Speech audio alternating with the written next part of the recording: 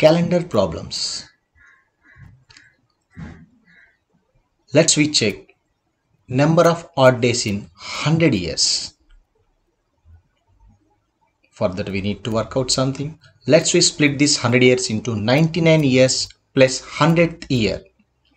Because in this 100 years, this 100th year is a century year. And moreover, this here we have to know that this century year is a non-leap year because it is not exactly divisible by 400.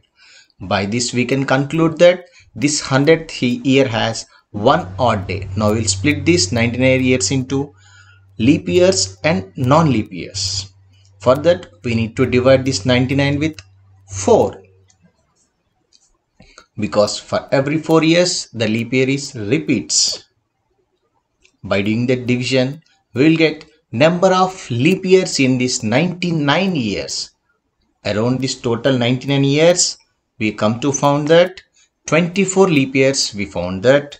Then we can write in the place of leap years as a 24 into, we know very well that leap year has 2 odd days plus non-leap years. Simply 99 minus 24, we are going to get 75 non-leap years are there.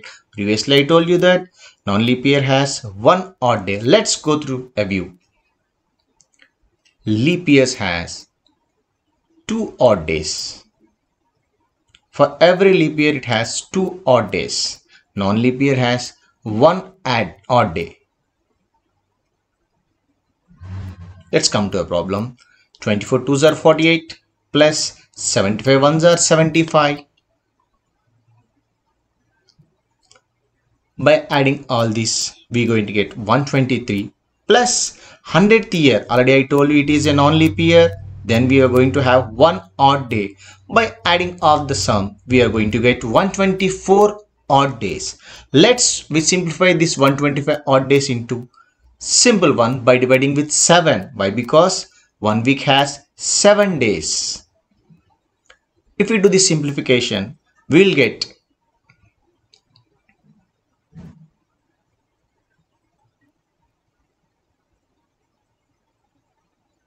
the remainder as 5. By this we can conclude that number of odd days in 100 years is 5.